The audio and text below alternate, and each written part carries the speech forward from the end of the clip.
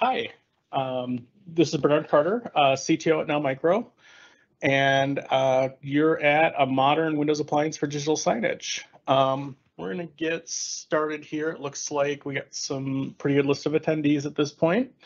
As a reminder, this will be recorded and available afterwards. And we'll definitely have some time for questions at the end. I don't expect to take the full hour, but definitely wanted to sort of block off some time in the calendar. So a little bit about Now Micro. We help customers navigate technology to the edge and beyond, right? So, we bring our special sauce of automation, software, understanding your hardware, your use cases, and software to give you, the best device you can and the best experience during that entire device lifecycle. Got a couple shots in here of our new production facility. We moved at the end of last year. This is just a section of our new production facility. And I took a screenshot of where we installed our pretty video wall. We have several, testing video walls throughout our new office. Just wanted to show that off. But as an agenda, went through the introduction. We're going to define an appliance. We're going to say what limits appliance, and then start talking about what a modern Windows appliance looks like. The pieces inside, I'm not going to go into super techie depth, but want to explain that there is some iceberg. There's a lot below the surface here that's happening, and then give a demo and have time for questions.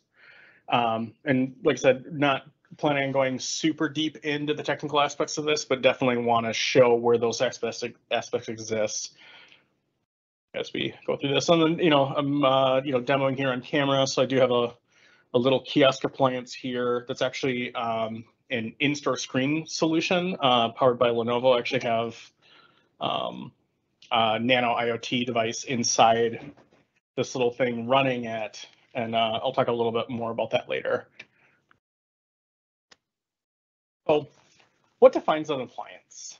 Thought about this quite a bit. We talked to a lot of customers around why they choose particular products for particular use cases, and it came down to 4 things that I thought were, pillars of this. One is defined experience and simple deployment.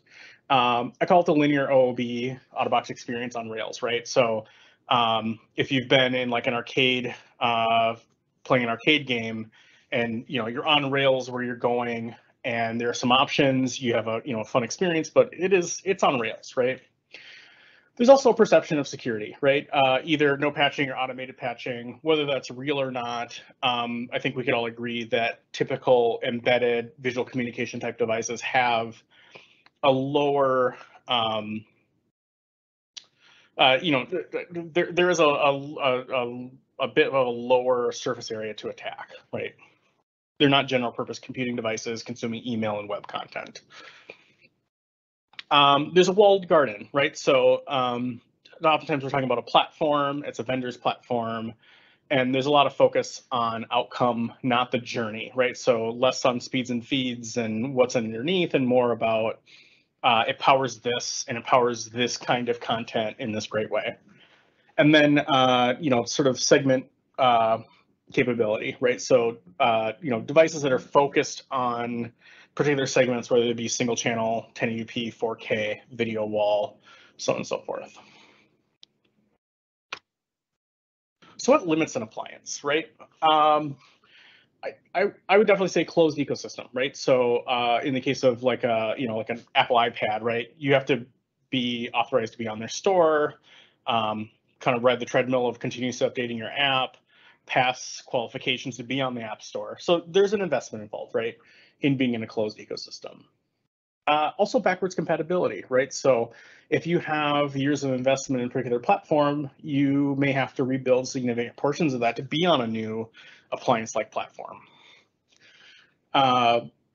There's also limitations in configuration and customization. So in the same way that there are linear Rails out-of-box experience, sometimes there's linear Rails on the use cases. So say I need 3 screens. Maybe we don't support that. Maybe we don't support portrait mode 4K content, right? Because the underlying hardware platform can't support the decoding, right? There's many reasons that end up sort of limiting what we can do, and we end up sort of picking and choosing sort of a narrow path to what we want.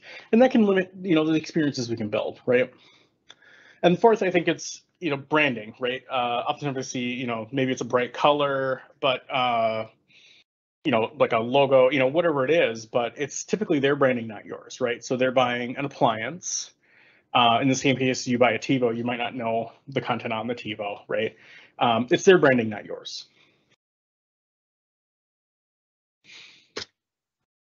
One other thing is we're going through the talk and kind of thinking about who's this for. I wanted to sort of start out with the, who's this for? What segments are we talking about? So ISVs, right? So software vendors, right? Either sell through, like they're selling their own hardware or own appliances, or they're passing it off to a hardware partner like Now Micro with their, curated, images, whatever you want to call them. Integrators, right? Obviously, pulling together a lot of solutions to build a solution for a customer. And then end users themselves. I think end users are one of the sort of forgotten segment in here. Sometimes end users through demand generation dictate, I want this kind of experience. How do you provide that experience, and how do you keep yourself sticky with those end users if they want an appliance-like solution, right? How do I provide this to them and still focus on what I do best and deliver the experience, the customization, all those other wonderful things I want to. If we're talking about a traditional Windows delivered experience, I think there's an outsized focus on speeds and feeds. Oftentimes people will come and say, I need an i7. Well, a 5th gen Intel i7 5th gen processor, Broadwell or 4th gen Skylake, and a 10th or 11th gen or a 12th gen processor have sort of double-digit percentage performance differences. So a 5th gen i7 and a 10th gen i7, those are basically completely different processors. And a 10th gen i3 might be equivalent to that older spec. If we focus too much on speeds and feeds, I think we lose what we're actually trying to get to, which is capabilities. Can it drive the content and experience that I want? I think that also leads to overspeccing hardware. There are a lot of experiences that need substantial hardware. Those exist, they're beautiful, especially video wall systems. I think overspeccing hardware is definitely a danger. We often look at future-proofing. I think future-proofing can be managed a little bit more intelligently with by segmenting the content a bit, right? So I'll talk a little bit about that and how we sort of curate this, but overspeccing hardware is definitely a danger of pricing yourself, for example, out of a solution, or providing hardware that never will run anything more complex than what it was delivered with initially. The third thing is unmanaged or completely managed. Oftentimes we hear either I don't want to manage this in the slightest, and I want to fire and forget and have it just do its thing and then I'll replace it, or it needs to be completely managed by my internal IT team, maybe an integrator, so on and so forth. There are some good spaces in the middle of a, managed by something like our DICE solution, Microsoft Intune, maybe like an AirWatch or other sort of MDM-like platform. There are many solutions to sort of bridge the gap between the two, completely in the wild, unmanaged, and completely corporate managed devices.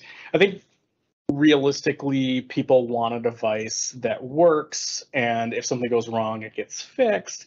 I think focusing on how it's managed sometimes, again, misses the point of delivering a capability or experience.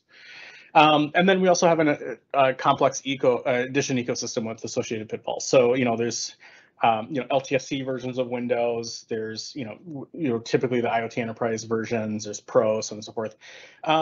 That can kind of get complex to sort of parse through those and understand what your operational needs are over time. We sort of take away some of that by, and I'll talk about this in the next slide, but there are some solutions to this and sort of avoiding the pitfalls while having sort of best of breed software ecosystem choices. So we want to utilize all of these investments we've been making into the largest software ecosystem in the world, right? Microsoft Windows. And we want to deliver the experience, right? It's smooth, it's customizable, it's testable, it's performant, resilient, and we want to focus on delivering your experience and allowing the device, the appliance, to get out of your way so that you can deliver that to your customers, right? Or your end users. We want to combine those advantages, right? So you can curate a list of hardware with a focus on capabilities for the CMS in question. We can streamline the out-of-box experience, put it on rails. We can deliver the device completely ready to rock and not requiring field customization. We have that large backwards compatible software ecosystem, right? We can even run some 16-bit executables on 64-bit Windows, for example, old installers. It's an amazing amount of backwards compatibility. And these devices can be branded. They can be unobtrusive, metal boxes. They can be bright colors. They can be screen printed.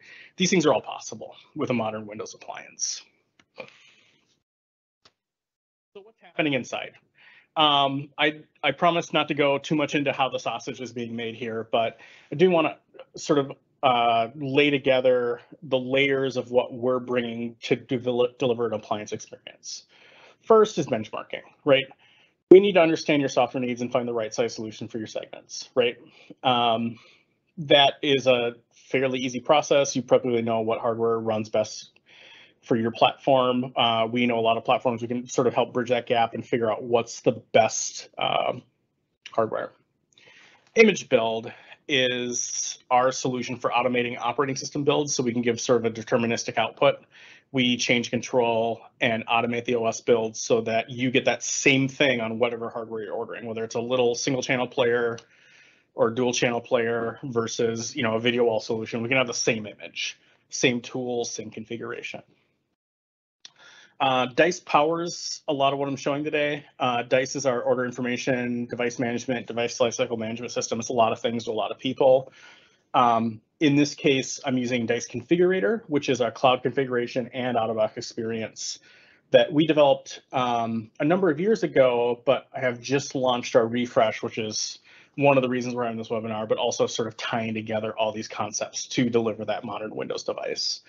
And then, internal, external facing device catalog and spec sheets, right? So you need that marketing content that leave behind for your customer to say, order this, or here's what we provide. It's got your branding on it. It's got, whatever speeds and feeds you actually want to present to the customer, but also sort of capabilities and what they're looking for. Diving into sort of curated hardware a little bit, we obviously need to understand your hardware, CMS hardware capabilities. Can it do hardware decoding at certain resolutions? Is it, CPU, GPU bound, so on and so forth.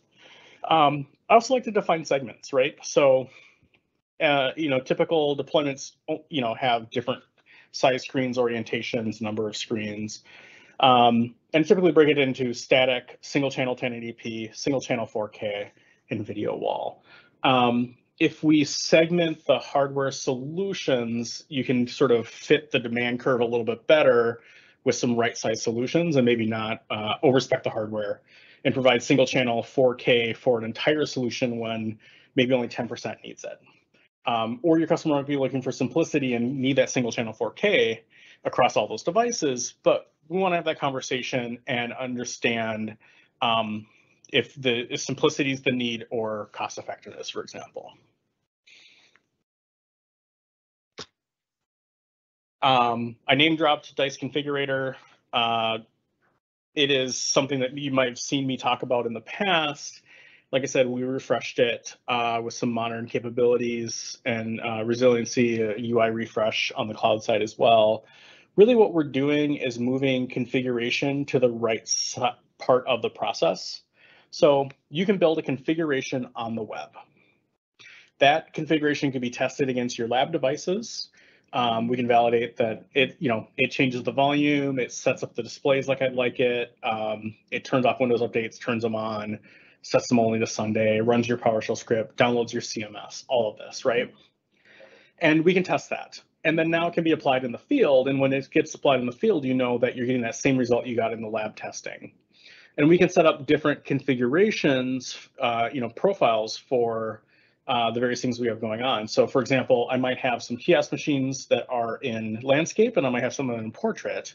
I can do that display setup in Dice Configurator, and I get a 6-digit ID that I can apply the landscape to the landscape devices and portrait to the portrait devices.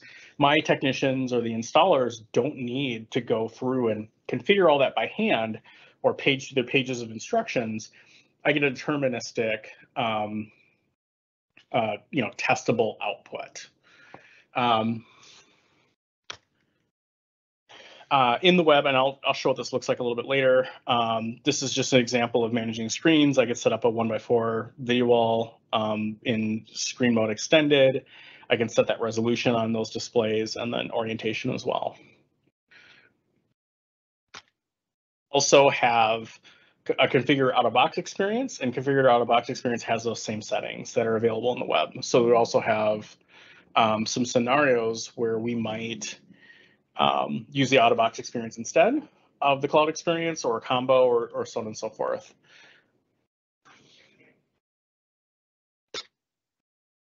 Looking at some example scenarios that we've driven with customers with this appliance methodology, and I'll actually demo this thing getting provisioned with a toy CMS I wrote that will display a video in just a second.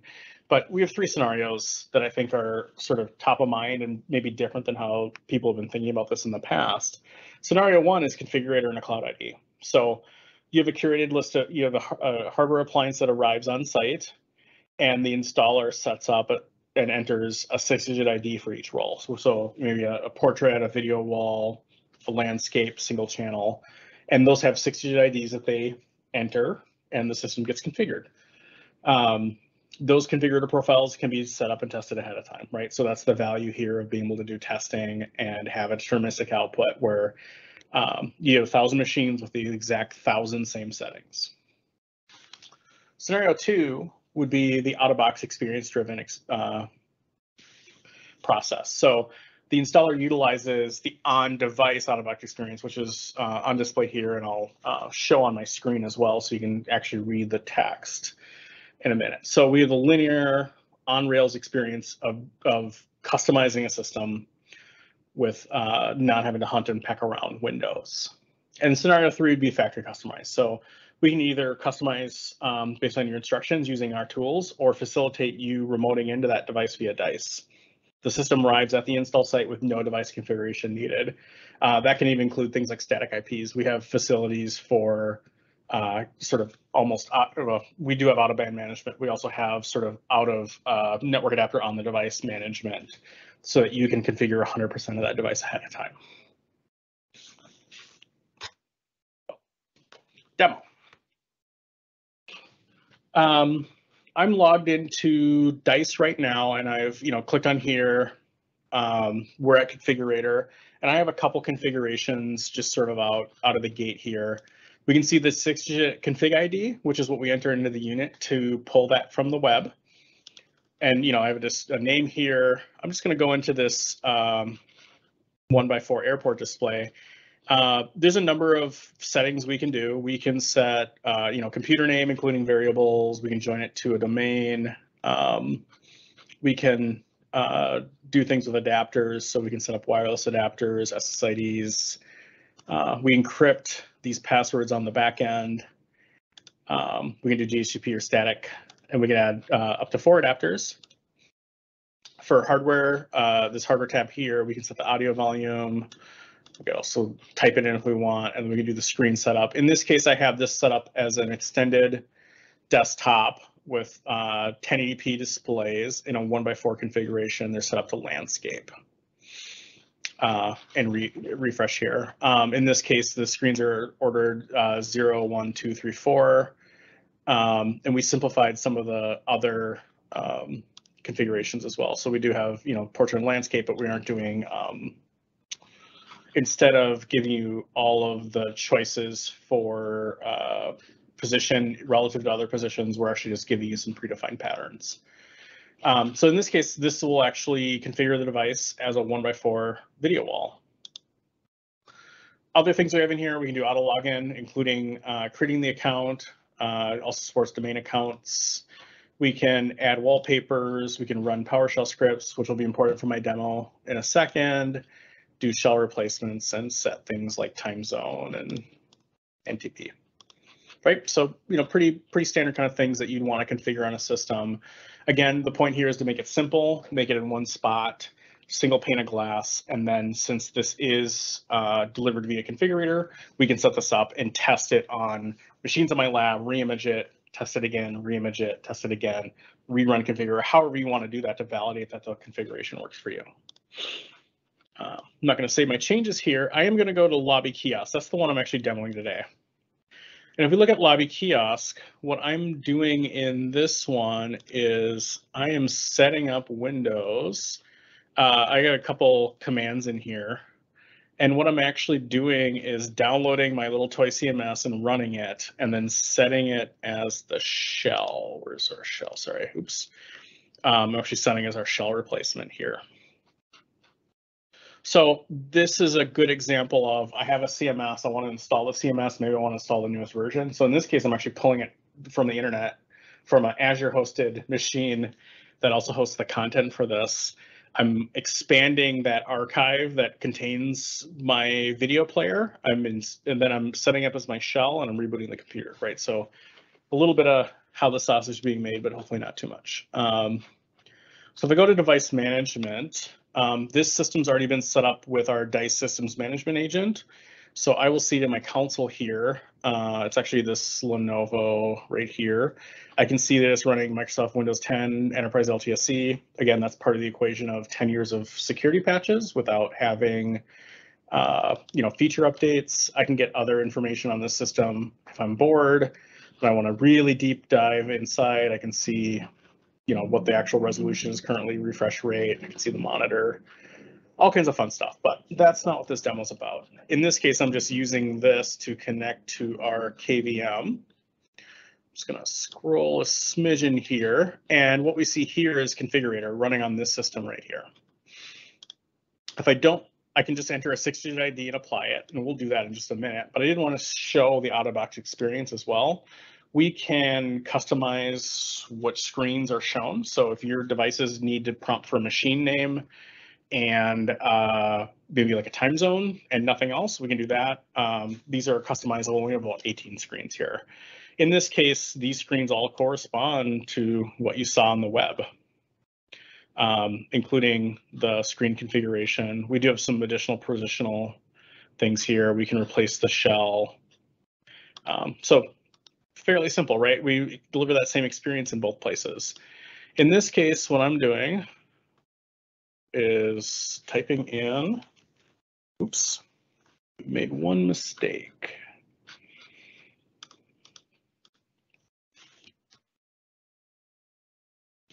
One second, we're just gonna use our type parameter here. I was having a little bit of trouble with my keyboard today. I've typed the 6-digit ID in here. It's going to show up in this box. I'm going to make sure it's right so we don't make a mistake here, and then I'm going to hit finish. Right now, what it's doing is pulling that configuration from the web, from DICE. So it's pulled that down. It has applied it. In this case, applying that means downloading my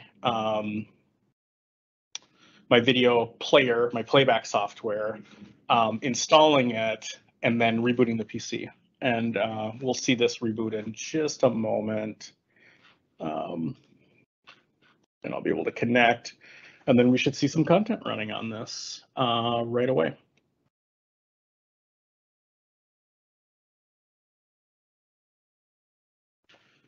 There we go. Yep, and it's playing my content already. So it's already connected to my backend server from the internet, pulled that video, and started playing on a loop. And I will, we can see here that it's a cat video. Obviously, the video quality over the remote interface isn't 100% as it is live here, but hopefully you get a feeling for this high quality cat video that I'm sharing with you today.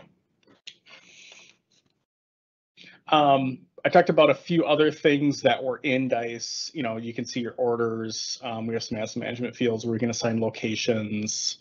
The other cool thing I typically show people is location awareness, so I can actually physically see where this device is.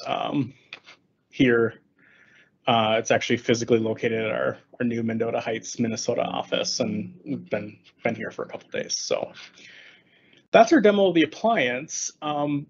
Relatively anticlimactic because the whole point is simplicity, right? So I had my CMS installed, configured and pulling content only with entering a 6-digit ID into this machine. If I needed additional configuration, I could apply that at the same time. I could have tested that back at my lab without any work, and I'm able to deliver that appliance experience that I would expect. Always have a call to action at the end kind of thing. Good time for questions after this, but I think there's some getting started, right? If you're a CMS provider and want to have an appliance-like experience where your systems come with your CMS installed, ready to rock, maybe asking a couple questions of the customer and they hit finish and they get their content licensed and everything they want, that is definitely something we can help you with. Definitely something, creating custom screens, even configurator to, go through your provisioning system. If you're an integrator looking for an easier deployment experience, we can put the whole thing on Rails and give your installers the easiest, most pain-free time possible. And if you're an end user looking for an appliance, something that's simplistic, doesn't involve a lot of IT people, and can pass all the qualifications you have for your corporate requirements or your risk tolerance, that's again something we can definitely help with. You email nowmicroplayers@nowmicro.com, or if you want to have a very deep in the weeds conversation about technical stuff, we definitely email me as well.